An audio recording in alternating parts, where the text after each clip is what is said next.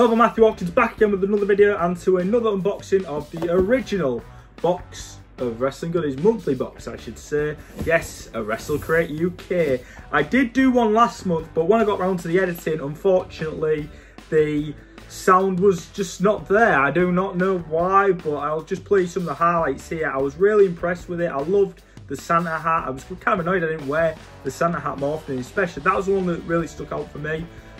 But that was last month, that was last year. What about for the first box of 2024? Let's crack this open. I've just broken the tape, so let's get on with it, shall we? Right, so I've just opened it. I can already see the t-shirt. We've got a DVD, we've got a pin. Where's the card? Oh, I see our streaming option this month. Got the card anywhere. So the t-shirt is Leon Slater, and the Leon Slater exclusive t-shirt there. Very nice. I immediately saw it. I think I recognise the name. I think someone on the UK scene. Right, so another Wrestle Carnival DVD in this month's edition as Wrestle Carnival Best of 2022, where got Chris Ridgway, I recognise that name. Gabriel Kidd, obviously he's in New Japan. And Leon Slater, I thought I recognised the name. Got his t-shirt here. Right, that looks good. That looks, I'm really happy with that. Jet and Charlie Morgan. I might give this a watch sometime actually. Lapel pin is of CM Punk. Yes, Phil Brooks is an AEW guy. It's a heavy heart. Another guy who, the other big defection from AEW to WWE, but mind you, this time Mr. Khan's hands were tied, I would argue. We've got Inside the Ropes. I've noticed this is stood out because the advert at the back. Relive Power Slam. Oh, the Power Slam Wrestling Yearbook. But Inside the Ropes, where The Rock obviously calling out Roman Reigns to the head of the table. Obviously, the new board of directors of WWE as announced this week, of TKO, I should say, the parent company of WWE. Looks like a nice little read, as it always seems to do. That's decent. Your autographs this month, your exclusive autograph. We've got, first off, we've got Angel Hayes. It's nice, decent, but the one as advertised is of one of the key stars of AEW's women's division, and I'm not talking, obviously you can see here, I'm not talking about Timeless Tony Storm.